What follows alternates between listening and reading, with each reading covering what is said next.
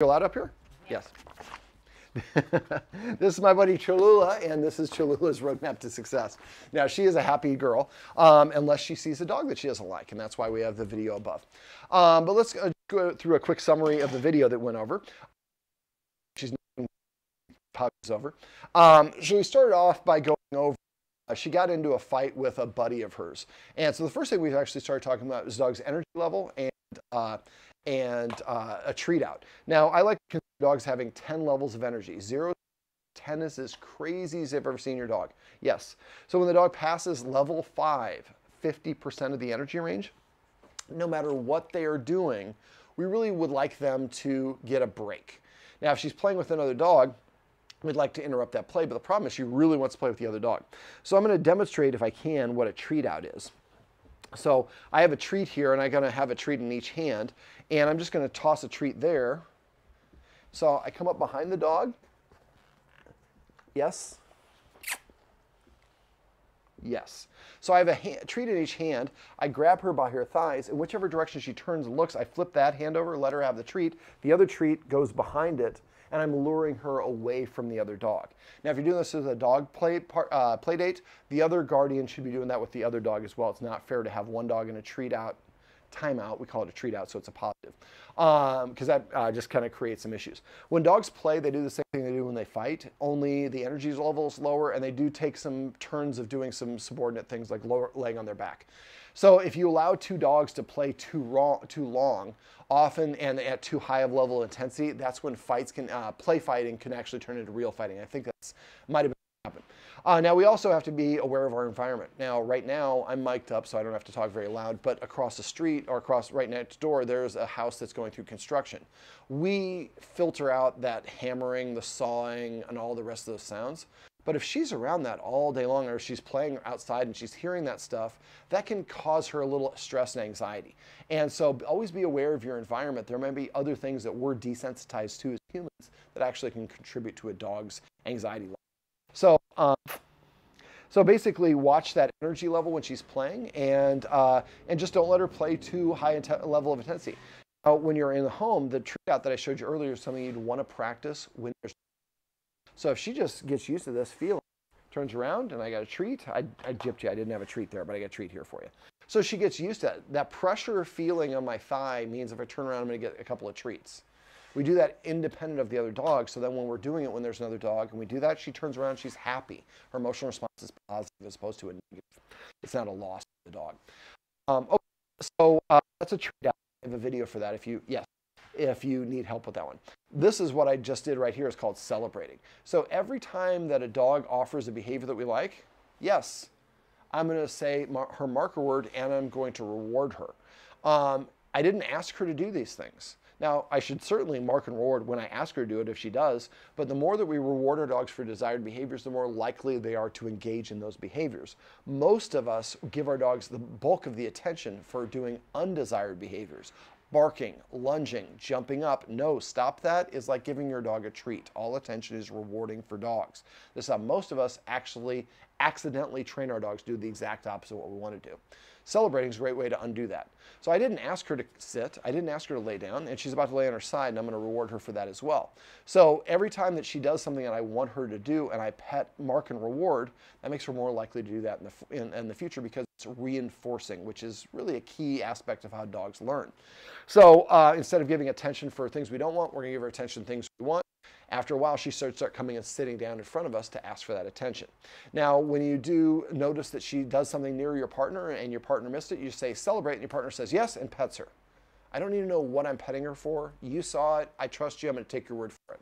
Now, I want you to be mindful. So if you see her, just like I just did a minute ago, she comes to you, she sits, she lays down, she gives you eye contact, does something cute like lays with her feet like this, mark and reward that. I taught my dog to stretch this way on cue. Every time he stretched, I said yes, petted him. And after a while, if he was about to do it, I'd say stretch, and he would do his thing, waggle his butt, and stand up and go, and he would do it 10 times in a row on cue, because I waited for him to do it, and I just marked and rewarded after he did it on his own. And when I anticipated he was going to do it, I said the cue first. Remember the cue, the 4 components: cue, the command word, the action, sitting, the marker word to let the dog know that they did what I want, and then a reward of either a pet or a treat. But when we teach a cue, we actually do the cue last. We just lure the dog in a position until it's easy to do so. You shouldn't say the cue unless you're 90% certain that when you say the cue, the dog is going to do the action when you say it the first and only time. If not, you should just go back to using your marker word. And that's actually one of the first things that we went over in the session, was doing a marker word loading exercise. The guardians here have been watching my videos, and so they're already farther ahead, but they didn't do the loading. That's a classically conditioned response. So to load it is really simple. All you got to do is just say yes, give the dog a treat. They don't need to do anything. And then I would walk around the place. I like to use about 6 to 12 treats, maybe about 6 to 8 times until when I click or mark word up and we've created a positive or a happy emotional response. Then I can start using the word. When she sits, I say yes and pet her. If I ask her to sit, she sits, I say yes and pet her and give her a treat. After a while, that marker word becomes very powerful because it makes it very clear for her that she did the thing that we want without any ambiguity. You don't have to worry about that. I'm mic'd up. It won't even cover in that. So yes, and I did that right there for just coming, even though she only came. So the more that we reward for things that we like, the more the dog will offer those particular behaviors. Now, there's also something called manners that I like to call. Like right now, she's kind of demanding treats. Sit. Yes. That was really technically outside the 2-second window I usually apply, but makes good footage, so we'll go ahead and go with it. So she was nudging my treat pouch. If she nudges, paws for attention, barks, she's demanding the attention, kind of like a little kid saying, Mommy, I don't like this dinner. Go make me some chicken nuggets. So you can give her a do-over opportunity. Down. Yes. If she does it, then she gets the attention that she's asking for. You're going to say your marker word, then give her the attention. If she doesn't do it, just lean back. Go back to making some art, watching TV,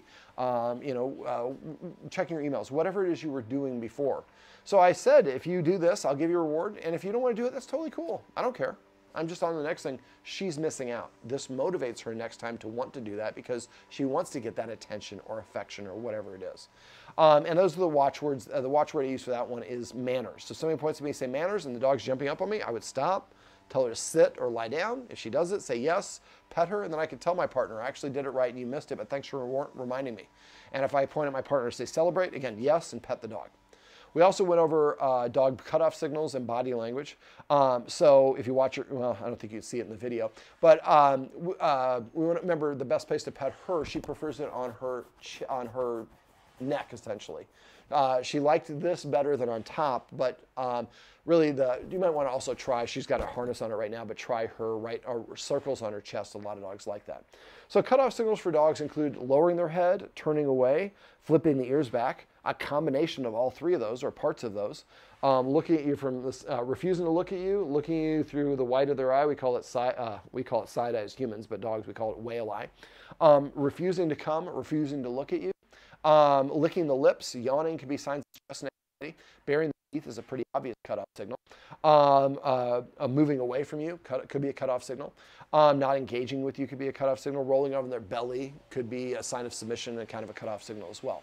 So remember, when you're going to pet, anybody wants to pet her, just say, hey, can I pet your dog? She's so good looking. Yeah, we just ask people to hold their hand out first to see if she wants them to pet you or you to pet her. So I'm holding my hand out. Yes, so she finally touched me. So if I hold my hand out, the dog doesn't touch me, it turns away, it's saying, I'm cool with you not petting me. I'm going to respect what the dog says and not pet the dog because it's communicated it doesn't want. I don't want to be forceful even though I mean a pet is a good positive thing, it's how she interprets this that matters. So when you're out and about, people want to meet her, just ask them to hold their hand up. If she nudges their hand, then tell her she likes being scratched on her neck, and then they'll do that. Otherwise, they'll pat on top of the head. And if you catch yourself going like this, just immediately stop and go roll right underneath it. And again, you can pet her here and work up. Just try not to go straight over the head. Let me see. And if you get somebody who's adamant they have to pet her and they're not listening to you, step in front of them. A little white lie, and don't do this if your dog actually has it, but you can say, oh, you can't pet her. She has ringworm. It's contagious for humans. Nobody's supposed to touch her. They'll take a couple steps back and give you a dirty look. that's fine because they're not listening to you and you just don't, your job is to look out for your dog. Now, if your dog does have a ringworm, don't take it out. It is highly contagious to be a responsible dog guardian. But the idea is if you provide her with a safe environment, she doesn't have to worry about it herself. So we talked about dog body language. Remember, dogs are normally wiggly and jiggly. So if your dog goes from wiggly and jiggly to stiff and still, that's a pretty big warning. Going from an open mouth to a closed mouth can be a warning. The ears flipping back can be a warning. So again, when I read dog body language, I kind of look at components of the dog. I first look at either the tail or the head. Is the head tilted upward or is it tilted down? Is the dog licking its lips, refusing to look? Are its eyes giant unblinking saucers with dilated pupils? When dogs are feeling good, they give you what we call sleepy eyes, kind of squinty eyes. That's a really good body mechanic. So is the dog nose tilted up, confident, insecure, is tilted down?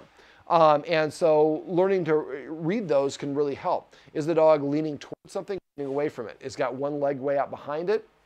Or is it leaning towards you? Leaning towards you is probably, dog's really aggressive, got to be aggressive about giving a cutoff signal. Is it breathing heavy, holding its breath, or breathing normally? Is it drooling? And then the tail. Is the tail tight and stiff and quivering? Or is it kind of waving back and forth? Is it unspooled? So remember, the way to read this is look at those different components. But when she's relaxed, what are her ears doing? How is she holding her head? Open and closed mouth is going to vary based on the temperature and exercise and stuff like that. Eyes, are they big, hard eyes? Are they softer eyes or are they squinty eyes?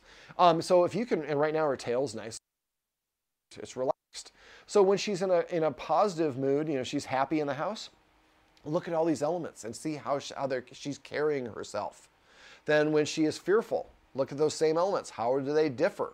When she's reactive, how do they differ? Now, sometimes when they're reactive, we don't have time to think about that. If you can, one of you, maybe if you're holding a leash and you're doing it, maybe you pull out your camera and you're filming the experience. You're letting your handler handle everything. So, and then you go back home and you can watch on your big screen that you got from Amazon. But you can watch on your big screen and you get to play it back in slow motion. See, before she lunged, she did this with her eyes, she did this with her tail, her ears did this, her head did this, and then she lunged. So now when I'm out walking her and I see another situation that might provoke a response, I'm looking for those tells. The more that we can provide her with a safe environment, the less she has to. Now when dogs nip, bark, or whatever, they're trying to get the thing to move away. What are they trying to do? Increase distance. So if we get our dogs used to increasing distance by following us away from the scary thing, she doesn't have to offer any cutoff signals. Well, or she probably offers a cutoff signal, but we recognize it and then move her away so she doesn't have to take it to the next level. So be a good observer of your dog's body language and kind of learn how to read that and move her away as you need to. On walks, the tip for loose leash walking, have a treat with you in your hand at all times and have a bag of treats. So every time she looks at you, yes, and hold the treat out. She comes over to you and gets that treat. And then you grab another treat. She looks at you again, yes. What if I give her like 50 treats on a walk? Then you use kibble. Or feed her less. That's totally fine. I know a lot of trainers that don't feed their dog out of bowls at all. All the food comes from working. Nothing wrong with that unless it's a puppy. You want them to have food for fuel to build. But that's a nice foundational thing for loose leash walking. Every once in a while, once a block, I would recommend you do a find it game. So, show her that you have a treat, say find it and throw it in the grass. She finds it, do that 5 or 6 treats. And then walk again. Next block, find a nice grassy area, do the same thing. So every block you do this at least once. She's ready for this game. Then, if you turn around a corner and see there's a Rottweiler that she doesn't like, and it's turned a corner, it's coming towards you, she hasn't saw it yet, you sew this and throw the treat behind her. She goes over there just like she is right now. You redirected her away, and then you do another find it, and now you're walking the opposite direction. You prevented her from needing to correct or make that other dog go away on its own because you increased the distance. Now, right there, she gave me a subtle cut up. She pulled away. And most people are like, but I'm going to keep on petting you. She says, no, I'm going to listen to what she's saying. Those cutoff signals are really important for you as well as other people. Okay, so let me see, what else do we go over? For feeding, I would recommend getting a snuffle mat. The one that I like is Runda. It's, I think, either R-H-U-N-D-A. It's different than the one I showed you in the video. Basically, it's got a band around it. It's rectangular shape. You can hold it upside down. All the tassels go down, and then you flip it right back up, and you waterfall the kibble in it. The kibble falls between there. She's got to use her nose to find it, then work and lick that thing up. And then do that again for 200, 300, 400 pieces of kibble. This makes feeding her like a short walk. I would also get the Tricky Trainer Omega treat ball, or it's a Tricky treat ball by Omega Paw. Get the large one of those. And also you can look for the Sir Wobble-Lot, the wob feeding thing. It looks like kind of the Weeble Wobble. It's about this big. You put her kibble in there. I have one that's like a UFO that's kind of like two dishes together. So different, I don't like the puzzles where it's sliders because she's probably a pretty smart dog. She figures that out pretty quickly. But a ball always rolls a little bit different. So if you feed her out of those things for meals, that's a nice way for her to practice or to deplete some energy, feel good because she earned her food for herself and all that fun stuff. Now, some pregnancy stuff, and if you remind me after this, I'll share the article that I wrote about where it has all the stuff in. But start putting the baby butt paste and whatever on you. One day you do this one, next day you're doing a rash ointment or whatever. There's all this stuff that we use for babies that are smells. So if we can introduce them to the dog before the baby comes, that helps the dog feel more comfortable and confident. I would also, when the baby comes the first night, have them get a white towel, a clean towel, wipe the baby down, not with afterbirth, just wipe the baby down, put it in a Ziploc bag. Then whoever comes home, wash their hands first, have treats in one hand, take the bag out of the Ziploc, let her sniff it. If we know the baby's name, we could say, Zelda, and she sniffs it, and then we take it away and give her a treat. Zelda. So now we're introducing the dog's name, the baby's name and smell to her without the baby actually coming in the house. By the time the baby comes, she has now a positive emotional response to the baby. I would recommend that you practice going into the baby room with her outside of the room. Now, I didn't get a chance to demonstrate this, but what I do is, if the line's right here, I tell her to sit. She's sitting outside the boundary. I take a step backwards, facing her. Half a second, take a step right back towards her, say a marker word, and we give her a treat. We're marking her not coming towards you. Then I repeat that 3 or 4 times. Then I can either take 2 steps back after she's gotten a couple practice, or I can take 1 step back again, and now I can wait 1 second. Then I come forward and say marker word and give her a treat. Then 3 seconds. Eventually I'm taking multiple steps and I'm sitting down. And when you turn away from the door, it's going to be harder. So just break it down to small steps. But eventually we get to the point where you can sit on that rocking chair and your partner's in there with you, and you guys are spending some time in there every day, and she's practiced sitting right outside with the open door and getting treats. And you can give her a lick mat or some stuff like that, but it's really at this point just having her conditioned. We're just going to go in here. You can see the door's open. There's nothing to be worried about, but you're practiced at doing this. So when the baby comes and we do this, that's what your normal routine is. I'd also recommend getting an analog, a little baby, fake baby, and start carrying it around, especially when you come through the door. When you're in the carrier. So getting her used to that and also seeing how she interacts with that while it's an analog. So if she does something that might cause harm to the baby, we know about it now without it actually causing harm to the baby. Getting her some exercise the days that the baby comes home or baby arrives before it comes home. Maybe it's at the hospital. Having your dog walker take her for a walk a couple days. When dad comes home, dad's going to be emotionally charged, especially if mom is spending the night at the hospital. So dad's in a distressed sort of thing. So if I've gotten some nice exercise, it can help me feel a little bit better and more comfortable. And then when the baby comes, have your dog walker engaged to be here, not to watch your dog, walk your dog, to watch your dog. And if she needs to, she can take the dog out for a walk. But that way you have your relatives and people come over. You don't have to worry about her. Cholula is taken care of. We got a handler specifically for Cholula, and we've prepared her. There's other baby, I was going to say baby making, baby tips, but I can't remember them right now. So remind me, I'll share that article with you. Let me think, what else? Anything else we want to go over?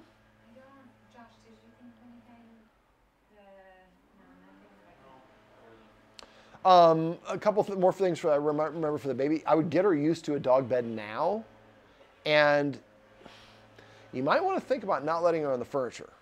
When you have baby time, it's an intimate time for mom and the baby up here. If Cholula's used to being on the furniture, she's going to want to get in on that too. And so help prepare for that. Having a dog bed is a great place for her to be. Get a bully stick, drill a hole through the end of the bully stick, and then zip tie it to a dumbbell on the dog bed. Only place you can chew it is on the dog bed. She's choosing to go to the dog bed. Good things are happening when she's on the dog bed.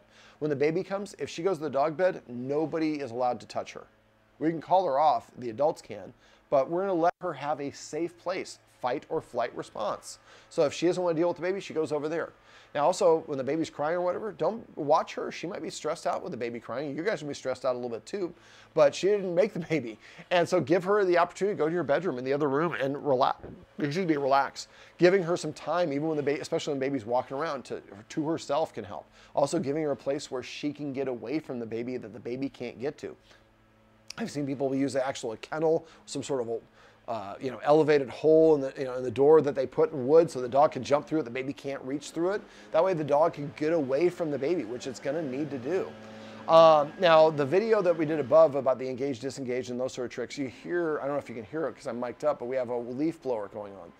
Be mindful of your environment.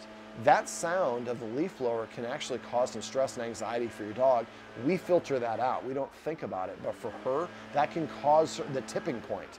Beeping trucks, crying baby, construction, just busy traffic, skateboarders. Skateboarders are kind of jerks, so no offense, but that's kind of the punk motif.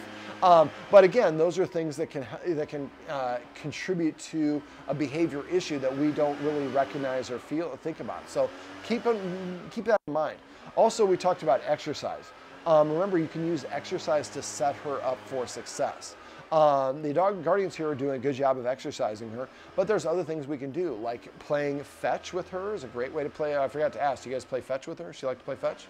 So when she's playing fetch, build in some impulse control for fetch. Does she drop the ball? Or you have to take the ball out of her mouth? She's pretty good at dropping it. Okay. Now, when it comes to toys, sometimes the dog just wants to show you what I got. Kind of like you have a new car. You don't want all your neighbors to drive your car. You want your neighbors to see you driving your car. And so sometimes the dog just wants to show you what I got. Sometimes they do want you to pull and take it out of my mouth and play a game. Sometimes they want to come and give you their special toy because they love you. So it can be 3 different things. When I'm playing fetch, I want the dog to come over and just drop it. So when the dog comes over, it's got the object in his mouth. Instead of taking it out, I just hold the treat to their lips. As soon as they drop it, I say, yes, put the treat in their mouth. Then I pick it up and I say, sit 1 time. If she sits, then I say yes, and I throw the ball as her reward. If she doesn't sit, then I just lean back and we don't play the game. So I'm going to build in a little bit of impulse control in a game that she really likes to do. So now she practices a little bit of that and there's a reward. So she's happy, you're happy. You're developing a good skill set. You might find that a certain number of fetches before a walk can produce a much better walk, or before a guest comes over, or whatever it is. So there might be a certain number of fetches. Tug of war is a nice way to play but as soon as your energy level gets level 5, we drop it, we stop playing the game. She can also have a doggy backpack, which is probably helpful because when you're out and about, she can carry some baby supplies. And you don't have to carry all that extra stuff. And you're going over, you're pulling diapers and wet wipes and all this stuff out. And Cholula's doing a job. She would love to be able to help you.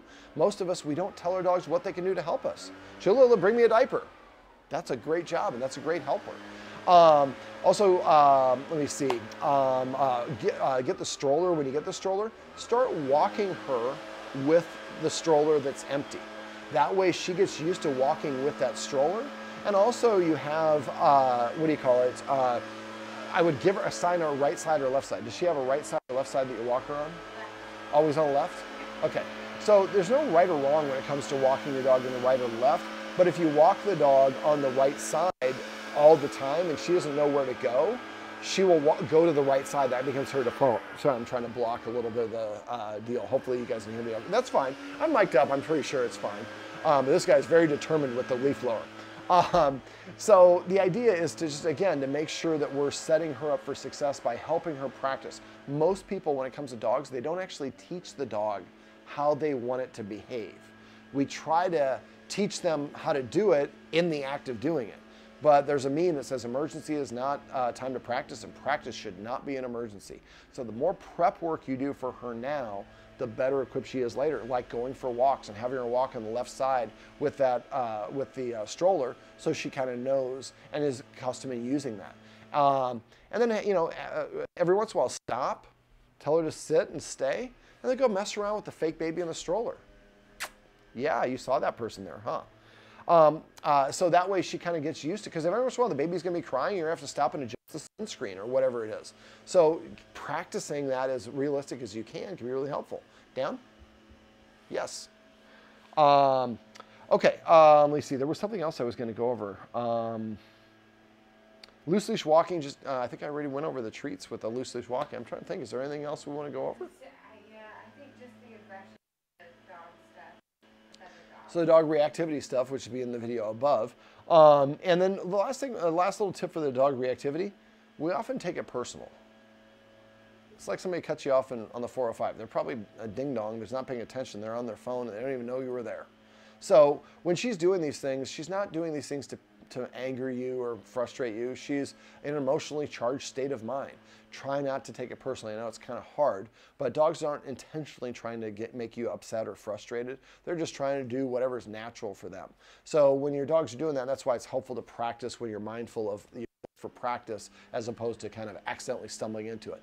So again, you might want to start driving north of Montana and finding a nice walking route so you have one kind of laid out beforehand, especially when you have the stroller. We don't want to have her being reactive when we're on a stroll.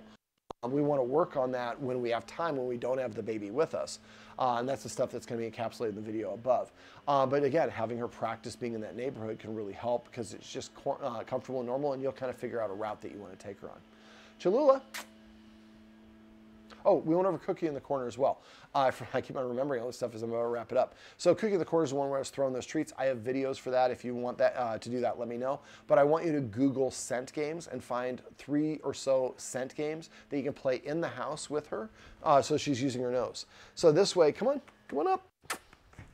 That was kind of a fail. Come on, come here. There you go. And so, find a couple of free scent games so that you can get her to burn some energy in the house without you needing to do it. Last thing I was talking about is the positive interrupter. That's also something she responded well to. Yes. So what you want to do is have a handful of treats. It's a loading exercise. And just walk around your house doing that. So now when she's about to do something you don't want, let's say she's sniffing the trash. I go, she looks at me, I go, touch. She comes over, touches her hand. You've redirected her away from whatever it was. Now that's a really powerful thing because like I said, a lot of us accidentally train our dogs to misbehave and we don't want to do that. All right, well, this is my buddy Cholula, and she is a pretty girl, isn't she? Her mom's not very happy with me because I told her she can't do some things with Cholula, but they're going to adjust. Anyways, this is Cholula's roadmap to success. Remember, everything you do trains your dog, only sometimes you mean it.